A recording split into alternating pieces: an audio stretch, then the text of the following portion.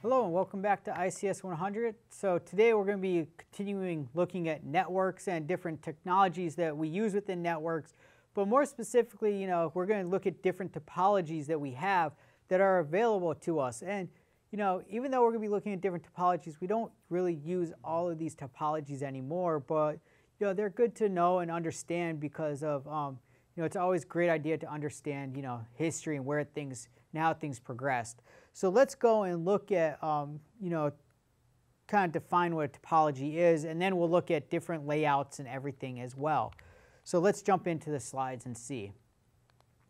So network topologies, this is really what we're saying is the arrangement of the physical network. So we're kind of looking at how everything is connected and cabled between each other. So if you remember, we kind of talked about, cabling and everything recently. This is kind of looking at how everything gets tied together and, is able to communicate. And as I kind of mentioned, there are several variations that do exist. Not all of them are used as frequently as others. So, keep that in mind when we're going through these, that, there are different variations that we have, for this because it's important to understand how our networking technologies and how the topologies look and everything. And you actually like it because the names of the topologies, you'll see why we named them that, because they're very, very similar to the way they appear to us. So let's go and look at our first one that we have. So the first one that we have is actually a bus network.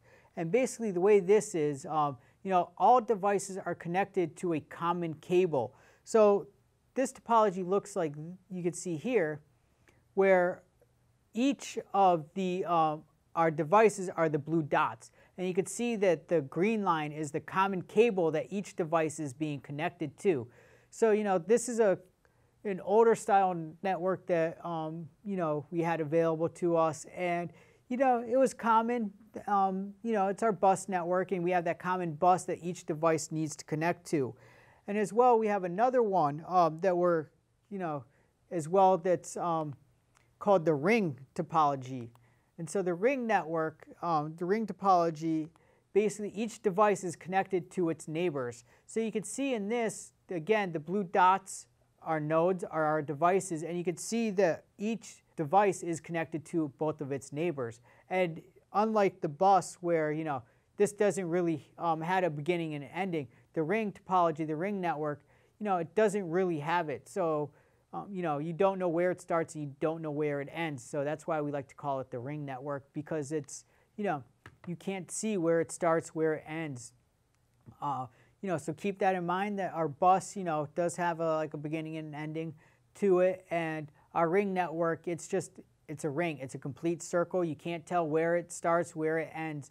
And each device is connected to its neighbors within a ring, where in a bus network, they're connected to a single bus, and that's what they use to communicate as well. So now let's jump back into the slides and look at a different type of topology that is actually frequently used in today's networks as well. So this topology, we actually call this a star topology, or the star network. And basically each device is directly connected to a switch. So here you can see, again, our nodes are the blue dots, and our center dot is actually, is the switch. So you can see why we call it a star, because it kind of looks like, it does look like a star, and we have a center point of our network as well. And usually that's like your switches as well, and then everything branches off of that. So the switch becomes the focal point in your network, and everything kind of connects through that and communicates through that. So that's seeing all the data that's being transmitted through your network, and it's kind of sending and receiving everything at the same time. So our star networks, we do use them today. They're used within our switching technology as well.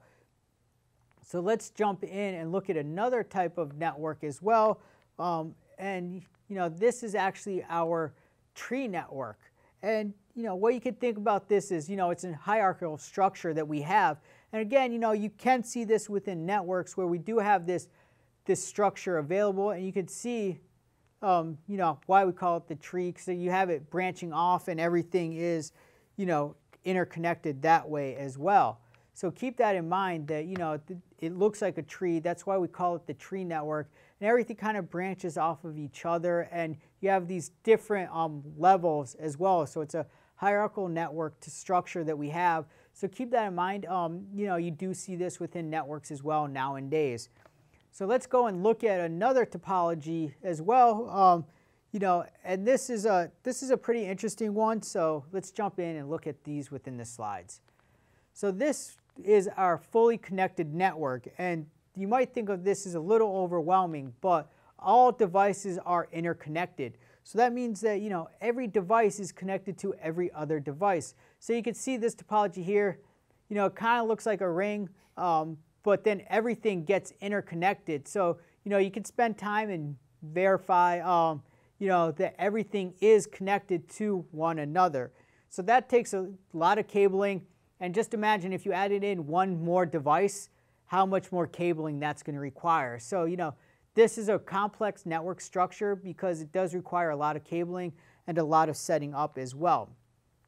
So another one that we have available to us is, a mesh network. And basically, this doesn't really follow any specific physical layout. Basically, this just says that all devices must have multiple paths. So you can see in here that all the devices on the left side have multiple paths that they can send and receive data.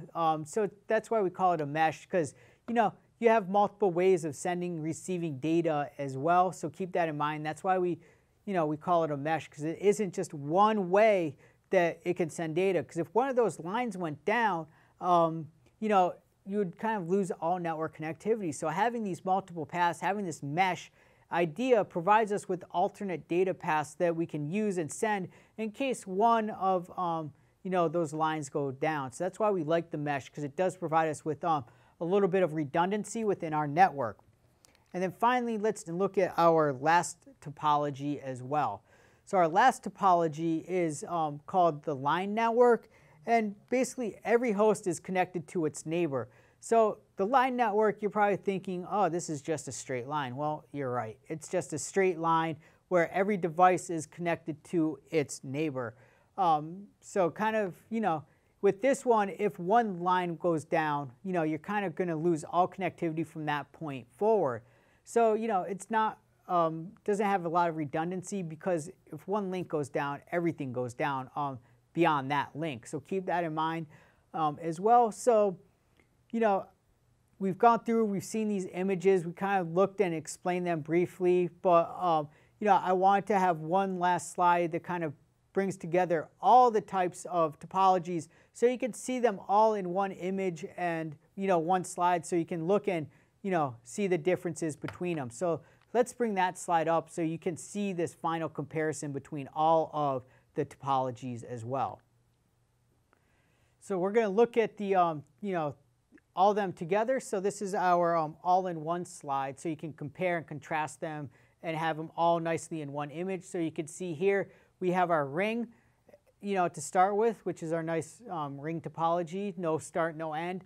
Our mesh, where everything has multiple data paths, and as well we have our star, so we have like one focal point of our network, and then our fully connected, where everything is connected to each other, and then we have our line, which has no redundancy.